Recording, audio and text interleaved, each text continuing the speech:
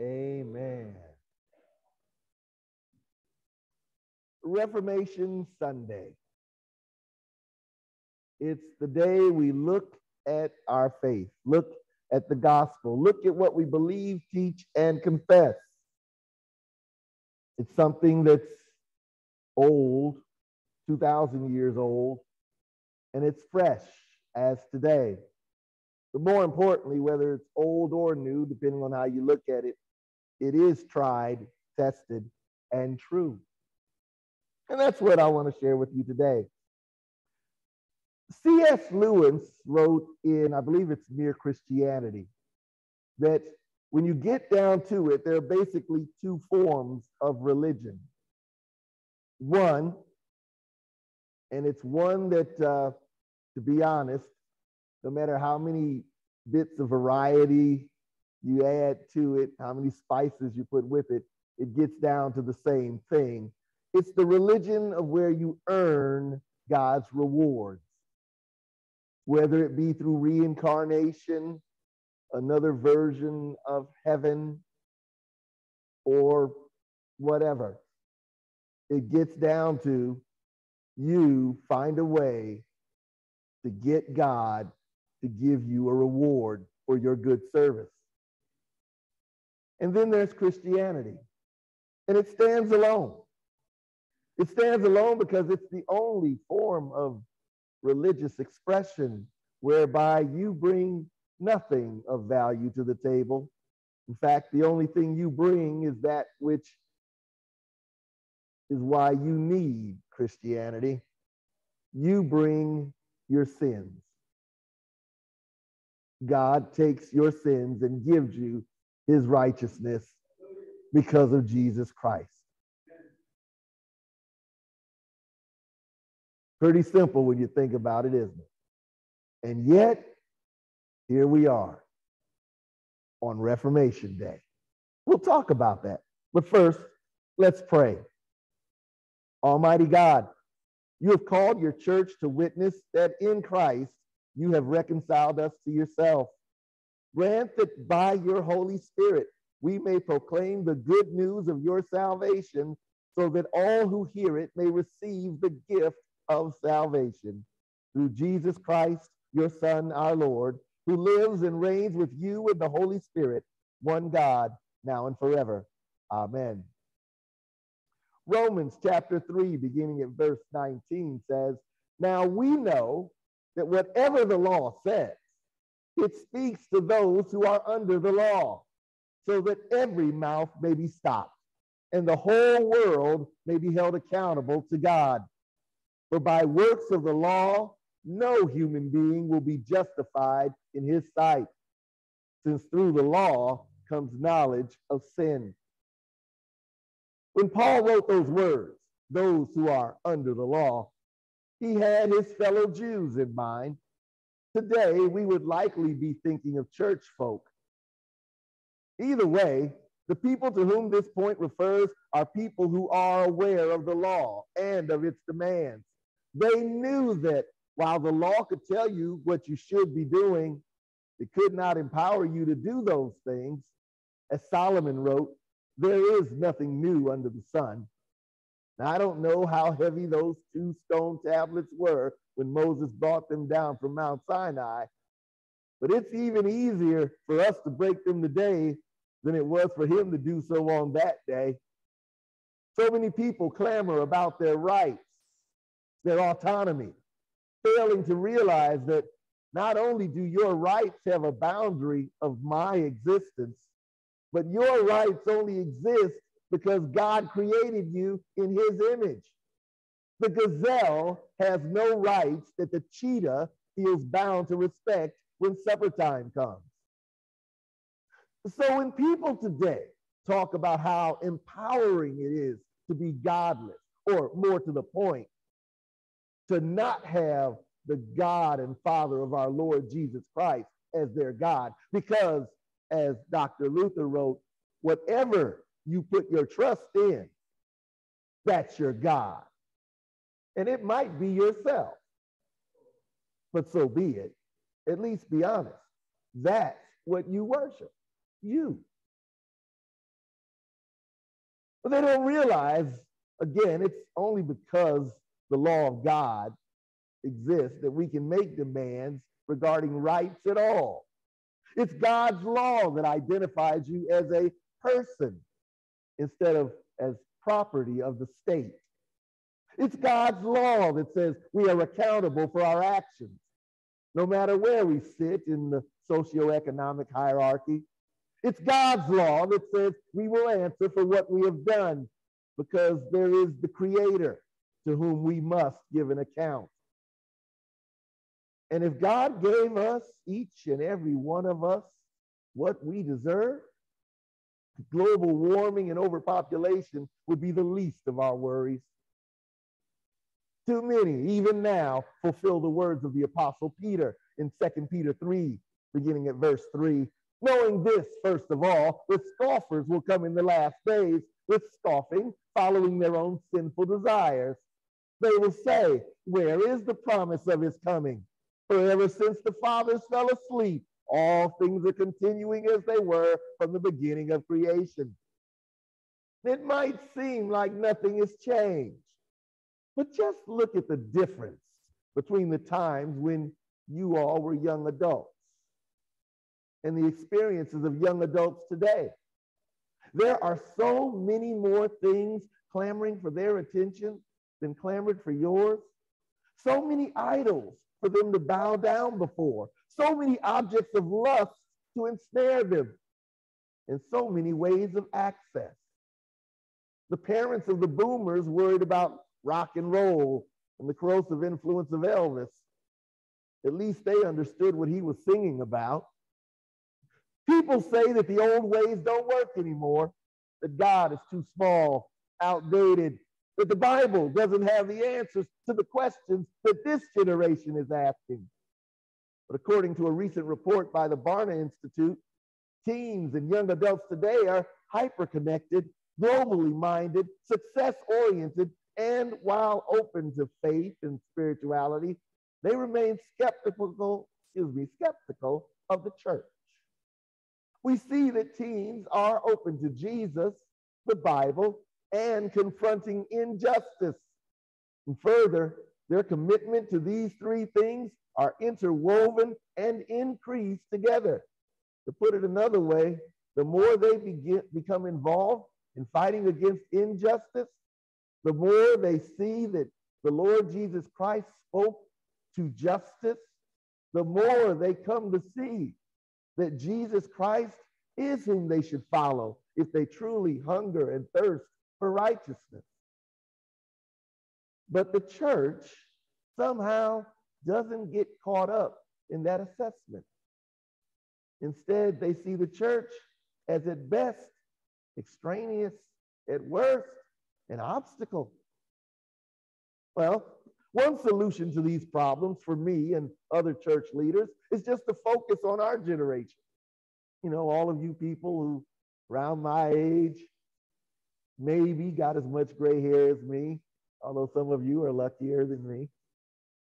But you know who you are. It's familiar, it's comfortable. Best of all, you're already here. I don't have to work hard, think deeply, or cross cultural boundaries. Neither do our elders or the elders and deacons of Good Shepherd. We're preaching to the choir when we preach and teach. And too bad that solution leaves a lot of people untouched by us. You know, the average age in Gary is now 39 years old. How long has it been since you were 39 years old? If it's more than 20 years, that is not your generation. Now, one of the ways I think we differ, especially with the 16 to 30-year-old cohort, is in the fact that they can simultaneously talk about not being judgmental while being extremely critical concerning those with whom they disagree. Their concept of justice or righteousness leaves no room for differing opinions or perspectives. Cancel culture makes no room for struggling. You are either on their side of the line or you have no value to them. You're canceled. There is no place for growth, no room for repentance, no space for struggle. You either get right or get left. And if you don't see things their way, you're just lost. It's like the great white throne judgment with your children or your grandchildren standing in for Jesus. But at the same time, God's law is viewed with disfavor by this group because according to it, there are things that God views as sinful that this group sees as okay. Now, obviously, Tristan, because you've been well catechized, I really don't have you in mind when I think about this. Or you, Prince. I'll be working with you soon. No, I'm thinking about those young adults who primarily get their perspective on the world from social media, from their friends and people in their age group, who look at anything that happened before the digital age as ancient history, and any knowledge that you have that they can't confirm on TikTok or Instagram or whatever these things are called as not even true. It's just what you think about it, your opinion. But God views these things as sinful, and they think they're okay, especially as it pertains to the orders of creation. What God means for good, they see as evil. They have put God in the dock, to borrow from the title of a C.S. Lewis book. How dare God call a person's sexual preferences, desire for personal autonomy, or self-identification evil? How did everything get so backwards? And what are we to do? Lutherans have wrestled with this issue before we knew it was an issue, because we've long understood that justification is the article of our confession upon which the church stands. Dr. Luther, Philip Melanchthon, and other Lutheran theologians recognize that the law of God is good and righteous. We, on the other hand, are by nature sinful and unclean. Don't say amen. We already did it earlier. But distilling the commandments to their essence, you shall love the Lord your God with all of your heart, all of your mind, and all of your strength, and you shall love your neighbor as yourself. We cannot do what the law demands to the extent that it demands all day, every day. Romans 13, beginning at verse 8, says, owe no one anything except to love each other. For the one who loves another has fulfilled the law. For the commandments, you shall not commit adultery, you shall not murder, you shall not steal, you shall not covet, and any other commandment are summed up in this word: you shall love your neighbor as yourself. Love does no wrong to a neighbor. Therefore, love is the fulfilling of the law. It doesn't matter whether you are the apple of your mommy's eye or the perennial whipping boy of your daddy's disappointment. God declares that he has made a way to make you clean, to make you whole, to make you righteous. Romans 3, beginning at verse 21, but now the righteousness of God has been manifested apart from the law, although the law and the prophets bear witness to it. The righteousness of God through faith in Jesus Christ for all who believe. For there is no distinction, for all have sinned and fall short of the glory of God and are justified by his grace as a gift through the redemption that is in Christ Jesus, whom God put forward as a propitiation, a mercy seat by his blood, to be received by faith. This was to show God's righteousness, because in his divine forbearance, he has passed over former sins. It was to show his righteousness at the present time, at the time where you are right now. This moment, God shows his righteousness so that he might be just and the justifier of the one who has faith in Jesus. Put it another way, God, the righteous judge, is also God, the great physician. God, the good shepherd. God, the lawyer who never lost a case. God, our Savior. He is the one we need. Oh, you can give him a hand praise. Because that's his word that he says about himself. He's all that and more, as a choir once sang. He's the one we need. Not when everything has failed. I know that song too. When you tried everything and everything has failed, try Jesus. No, that's not when you need him. He's what you need because everything will fail. Heaven and earth will pass away, but Jesus never fails. Jesus is the champion. And it's not about us. It's about Jesus. Yeah, I know some folk don't like that contemporary Christian stuff. You know, all of those. Those are some pretty good songs there. But more importantly, they tell the truth. That's who Jesus is. Jesus truly is all that and then some. Oh, in Islam, they've got 99 names for God. 99, that's just what Jesus does before breakfast. You would never run out of good things to say about Jesus if you named every good thing he's done. And he's only just getting started, saints. But let me continue with God's word here. Romans 3:27 and 28. Then what becomes of our boasting? It is excluded. By what kind of law? By a law of works? No, but by the law of faith. For we hold that one is justified by faith apart from works of the law. Now, by we, I don't just mean Lutherans. Oh, yes, we do hold that. But I mean that by we, everyone who's come to know by faith that Jesus Christ is our Savior, that he died for me. That when I look in the mirror, when you look in the mirror, and you think about what Jesus has done for you, and your soul cries out, hallelujah, I thank God for saving me. He did that. He didn't wait for you to get better. He didn't wait for you to figure it out. Matter of fact, there are very few people that figured it out before they came to Jesus. C.S. Lewis was a really smart man. Most of us are not that smart. But even he struggled with it. He described himself as a most reluctant convert because it meant giving up everything that he had built up, everything that he had trusted in, everything that he thought was made life.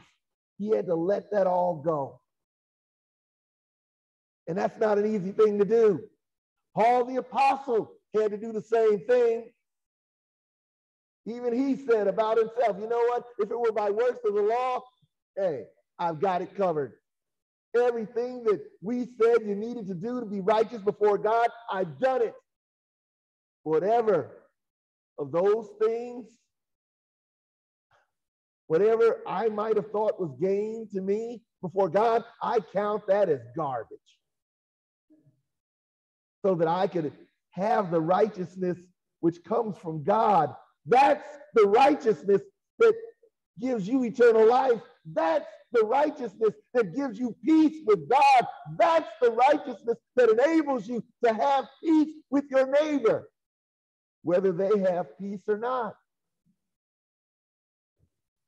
Faith in Jesus Christ is not easy access into heaven. He's the only access into heaven.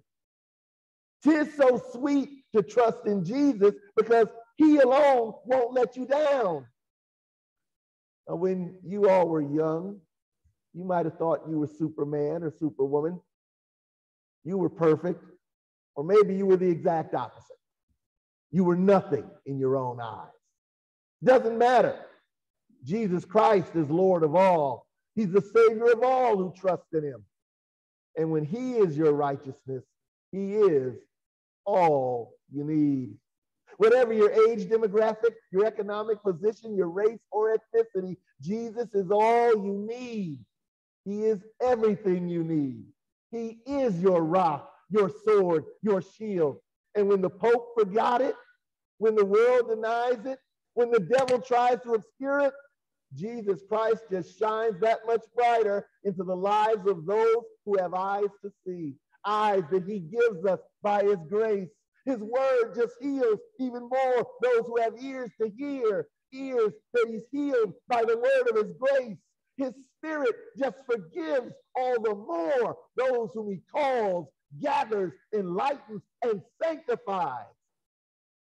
That's the message for the church to receive and declare in the world until the Lord returns for the restoration of all things. And he will show up on time, and his reward will be with him. So let the peace of God that passes all understanding guard your hearts and minds through Christ Jesus our Lord. Amen.